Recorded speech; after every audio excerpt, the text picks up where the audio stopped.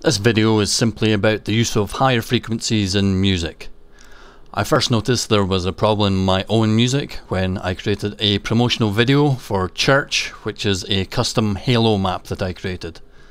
At the end of the video there's a piece of music which uses very high frequencies, and people were complaining that it was annoying and irritating, even though I didn't find it to be so.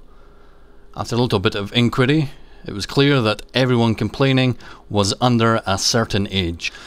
The section of music in question was from the song 1 + 0 = 10, in which the violins are played at a much higher octave than they're normally supposed to be, so the harmonics that were present were audible to these people under the age of 18, but not myself.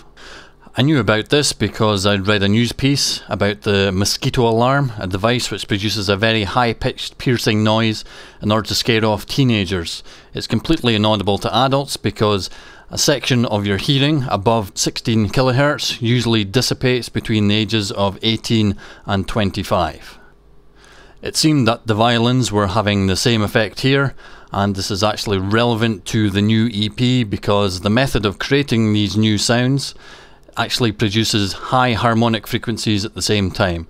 So I've gone to great lengths to filter and EQ the sounds so that this does not happen again.